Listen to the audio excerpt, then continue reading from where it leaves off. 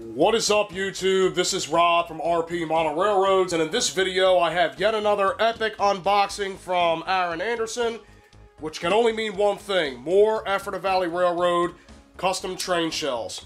So without further ado, we're going to crack this box open and see exactly what's in store. I am super excited for the contents of this box. In fact, it's probably one of the best boxes of all time, and I probably said this before because all of Aaron's work is simply amazing. But you'll soon see why I think this box probably takes the cake for one of the more awesome ones of all time. Alright.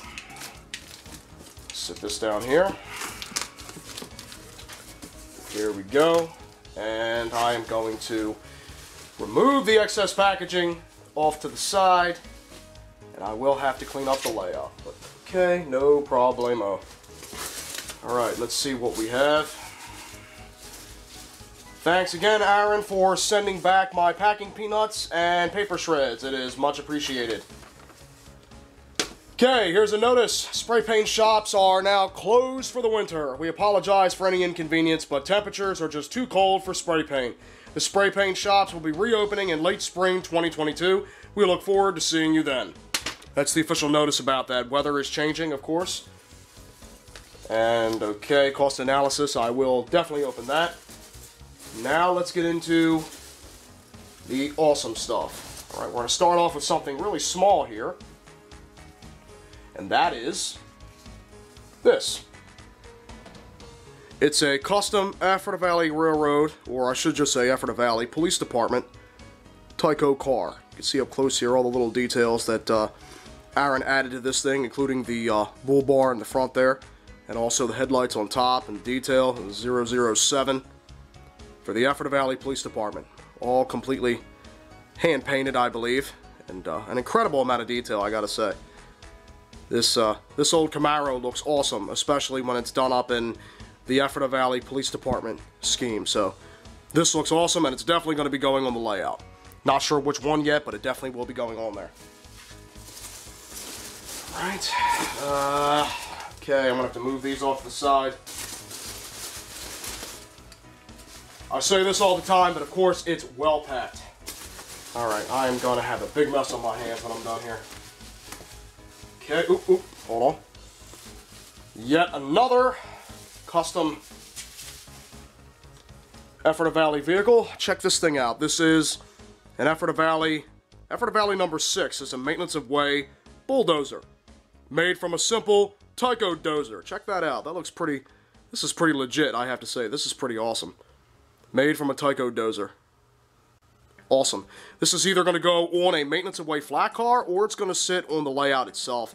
But man, the amount of detail that Aaron put into this thing, wow, looks even more awesome in person. This is great. Okay, and we have some more small additions. Here we go. Another Ephrata Valley maintenance of way vehicle. This is a Matchbox dump truck. Now, of course, Matchbox is not, I mean, it's pretty close to HO scale. It isn't exactly HO scale, but from a distance, this thing is going to look pretty awesome on the layout. So this is a dump truck for the Ephrata Valley Railroad with a piece of railroad track up there, piece of brass railroad. That looks pretty awesome. And yeah, so it's done up in the black, yellow, and white maintenance of way scheme for the Ephrata Valley Railroad. Looks great. Let's make sure there's no more small surprises there. Alright, I think now we're getting into some train stuff. More train stuff here. Oop. Here we go. Here is an old Ephrata Valley wooden caboose, or wood style caboose I should say. Pretty simple, basic, exactly how I like it in the Heritage Red spray paint scheme. Just with a simple Ephrata Valley black diamond. It's caboose number 10. This is going to look awesome behind a lot of my steam locomotives. So there's that. And then we have another caboose, I believe. Yes. Take the packing peanuts out here for the big reveal. Alright, move that off to the side. Yeah, oh. Just a few more. There we go. Yet another Ephrata Valley Railroad plain plain Jane caboose in the Heritage Red scheme with a yellow stripe and the black Ephrata Valley diamond. Number 48 for the Ephrata Valley Railroad, a plain old caboose. An old Bachman caboose, actually. This thing was in pretty bad shape before, so it looks way better now in the Ephrata Valley scheme. So there's that. With some, oh, and while I'm here, I should mention, with some modifications due to the window. So you can see with the window there, Aaron put the Ephrata Valley diamond around it. Then, of course, over here on this side, with the way the windows are positioned, he just put the stripe through them. So, looks awesome. And the silver details really bring this caboose to life as well. And we have another caboose for the Ephrata Valley Railroad. It is another old Tyco Cupola caboose. Ephrata Valley Railroad number 44. Check this out. Another plain Heritage Red caboose with a yellow stripe and the black Ephrata Valley diamond. I love this basic scheme. It looks way more realistic, even of course the Ephrata Valley Railroad is not a real railroad, but this looks way more realistic in my opinion. I really like this, and it's going to match the first gen and the second gen Ephrata Valley Railroad diesel locomotives, and steam locomotives of course as well. Alright, we have another caboose. Cabooses galore here. This is a specialized caboose. Another custom Tyco Cupola caboose. Ephrata Valley Maintenance of Way number 13. So check this out. This has a little bit of a extra addition up there with the bars on the top there and on the walkway.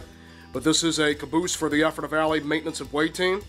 All black with white details, the white diamond logo, silver around the windows, which makes it look way better as well. And then you got yellow accents on the handrails and the rails on the side of the caboose. This thing looks awesome.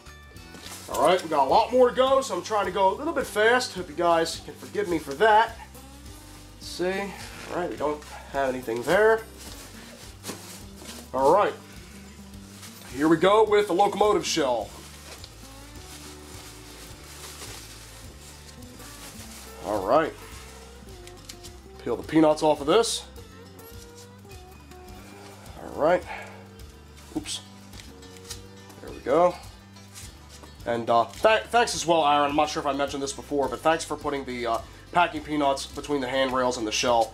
I appreciate it for shipping purposes, so that they don't get bent in shipping.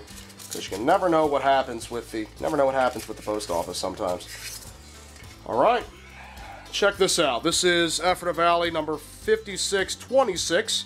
It is a Heritage Red, as I like to say, because that's the color of the spray paint. Heritage Red GP20. Check this out. So this has, of course, the typical white nose diesel scheme, and it also has other details as well, including a plow on the front of the GP20, and this is a Tyco GP20 shell, by the way.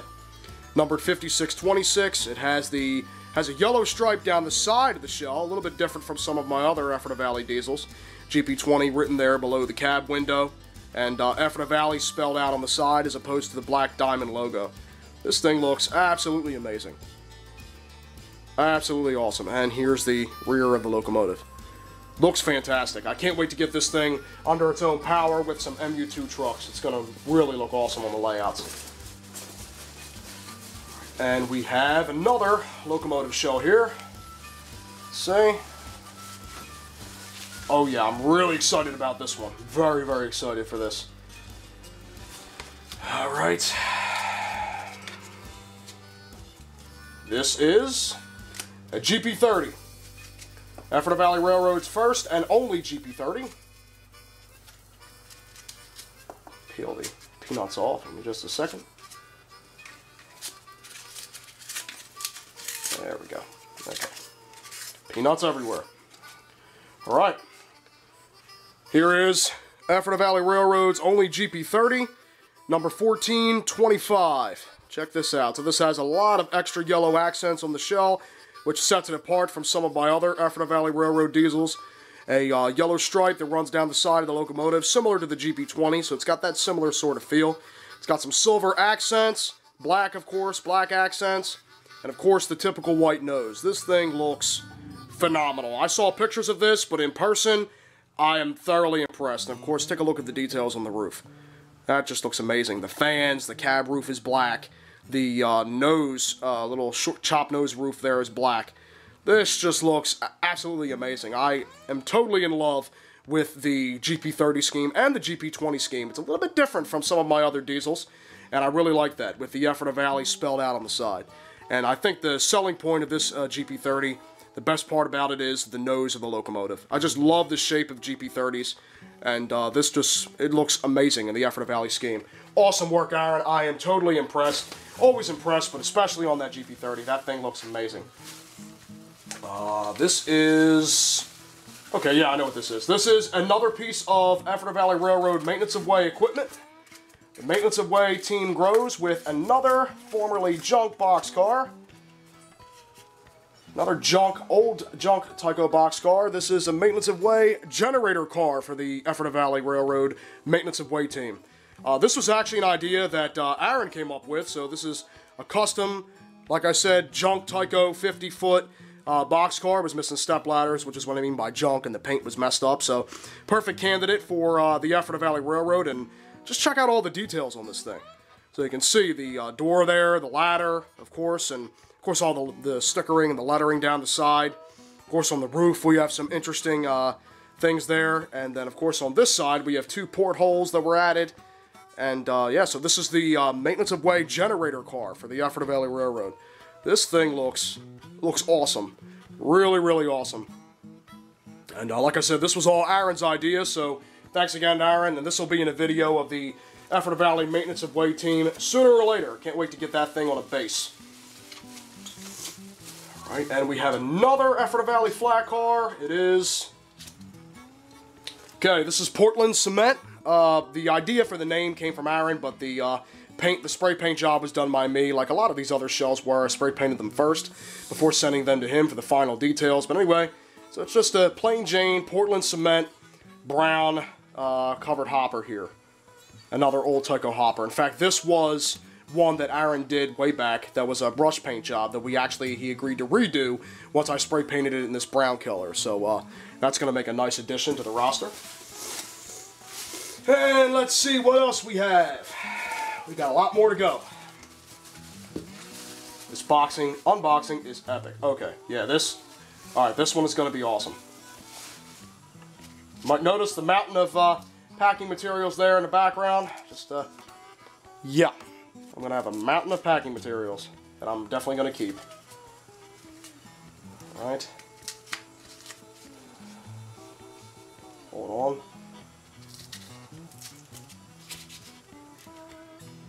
There we go. Alright, so without further ado, here is the Ephrata Valley Railroad RS11, number 311. Just check this thing out. This is amazing. The detail on the side of the locomotive shell is just absolutely amazing. Here's the front of the locomotive with the, of course, the white slanted nose and the yellow details. Looks absolutely amazing. And then we come around to this side. Man, this thing looks awesome. Got the details on the vents, and then the rear of the locomotive, and then there's the roof. Yeah, this just looks amazing. This RS11, this thing looks awesome. And in fact, I have pictures of what this used to be. It was another derelict locomotive before this got stripped and repainted into the Ephrata Valley Railroad scheme, and this looks amazing. I am thrilled, beyond thrilled, with how this thing turned out. It looks absolutely amazing. Now, I say that a lot, but I'm always impressed. Always impressed. Okay, this is a big locomotive shell here. Yes, it is. 1 second to pull this out. Oops. Okay, here we go. This is Ephrata Valley Railroad number 9. It's a E9 shell. Ephrata Valley Railroad number 9, an E9 locomotive. Check this out. So it has the usual heritage red scheme with yellow accents, and then of course it's got silver details around the fans, etc., portholes, and then of course the traditional white nose on the front. This thing looks amazing. Absolutely amazing. So it's the Ephrata Valley Railroad E9 number 9. Yeah, wow, that looks awesome. Alright, there's the E9. Probably one of my favorite shells so far, behind the RS11. And what do we have here? New Fairbanks Morse diesels for the Ephrata Valley Railroad. Let's see, the Ephrata Valley Railroad's trains will ride mighty fine behind brand new Fairbanks Morse consolidated and Trainmaster diesel locomotives. Opposed piston horsepower will keep the EV moving smoothly. Great artwork, love that, Aaron, definitely going to keep that. So, we're about to get to the Fairbanks Morse chapter of the Ephrata Valley Railroad, or the chapter of this box, anyway. Alright, let me see if I can grab the smaller one. You know what, no, I'm just going to go with this. Just going to go with this. You guys already got a hint from the paper. Alright, here we go.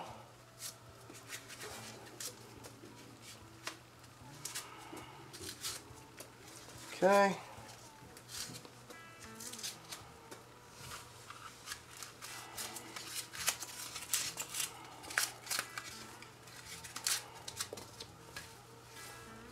Alright, here is the Ephrata Valley Railroad Trainmaster, or should I say the first of two Trainmasters, actually, number 2466. Alright, this thing looks amazing. So it's got the usual heritage red scheme with a white nose. Whoops, forgot about this one here. The white nose, and it's of course yellow details on the handrails and on the front of the locomotive. Number 2466. This Trainmaster looks amazing. This shell looks awesome. And of course, this was an Athearn one. I picked it up. It was undecorated. And so yeah, this looks absolutely amazing. Awesome, awesome, awesome. Alright. And we do have another Trainmaster. Duck Bubble Wrap. Unofficial sponsor of this video. Don't quote me on that. Alright. And here we have the second Ephrata Valley Trainmaster, because I got a powered and dummy undecorated Athearn Trainmasters, powered and unpowered. So, gotta have a pair of them when you can find them, which is just great that Athearn made them undecorated. Okay, here is number 2467. Another Trainmaster, of course, done up in the same scheme. Heritage red with a white nose, yellow accents on the handrails and around the locomotive, and the rear of the locomotive. Two more shells to go. Alright, here is yet another Ephrata Valley Railroad Sea Liner, number 202. This one is a little bit different from the other Sea Liner that is in the Ephrata Valley roster right now, mainly because of the black nose here on the front of the locomotive, and, well, I should say the black top here, and the black nose on the front of the Sea Liner. But this is an old AHM shell that I stripped the paint off because it was already in bad shape, and decided to repaint it. And this will be a dummy Sea Liner. The other AHM Sea Liner that I have for the Ephrata Valley Railroad is powered, so now I have a powered and dummy Fairbanks Morse Sea Liner pair for the Ephrata Valley Railroad. Okay, and alright, we have, I believe, one more locomotive in this batch. Drum roll, please. Okay.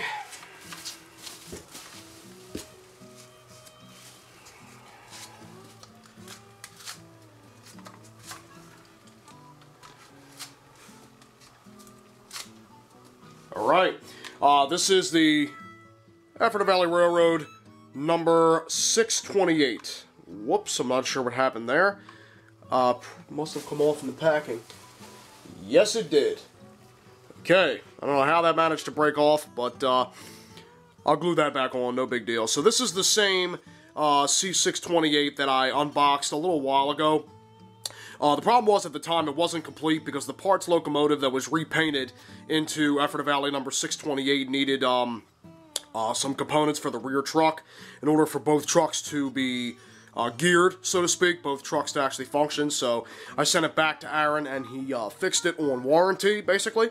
And now Ephrata Valley Railroad number 628 is ready to officially hit the rails once I fix the step ladder in the rear. But yeah, and I believe that, yes, that is all for this unboxing video.